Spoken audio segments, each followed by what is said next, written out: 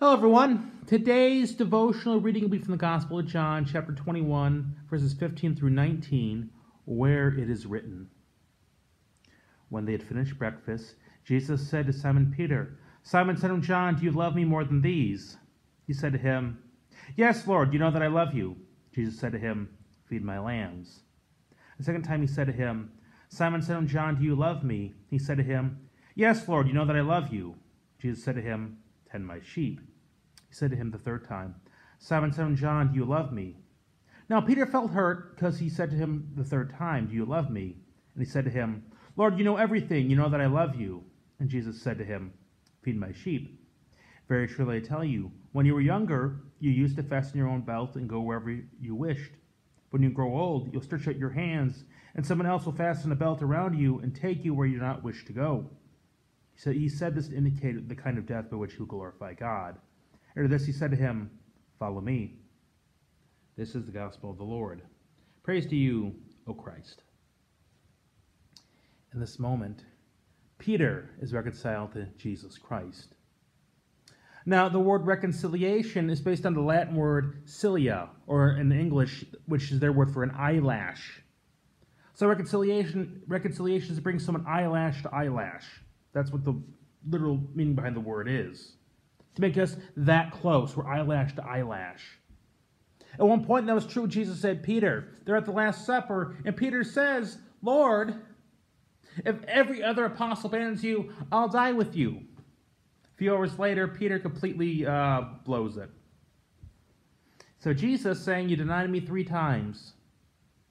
So now, Peter, what can I do to reconcile us? Oh, I know. I'll have you publicly declare your love for me 3 times. And they're reconciled. And not just Peter, of course. All the apostles fled. And they all became, save Judas, they all were restored as apostles. In fact, all but one died a martyr's death. They failed.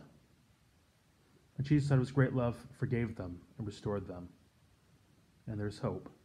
If someone like even the apostles can fail and be forgiven and restored, that means me, you, everyone. We can make the same mistakes. We can do the things the apostles did and deny Jesus Christ and flee. But when we repent, as the apostles repent, we're forgiven. Just as Jesus restored Peter, we can be restored. We can walk away from God and curse him and do stuff. And if we remain unrepentant like Judas, we'll share Judas's fate. But if, like Peter, we repent, "Lord Jesus Christ, Son of God, have mercy on me, a sinner," we will be forgiven. We will be restored. Sincere repentance is what's needed. Now, on our own, we can't do that. But Jesus comes to every heart, as far as I'm concerned.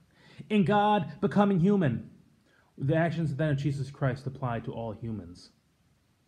Everyone has a chance to repent, turn to Jesus, and live. Now, will everyone? I hope so, but of course, I honestly can't guarantee that. Some people inevitably won't. But don't let that be you.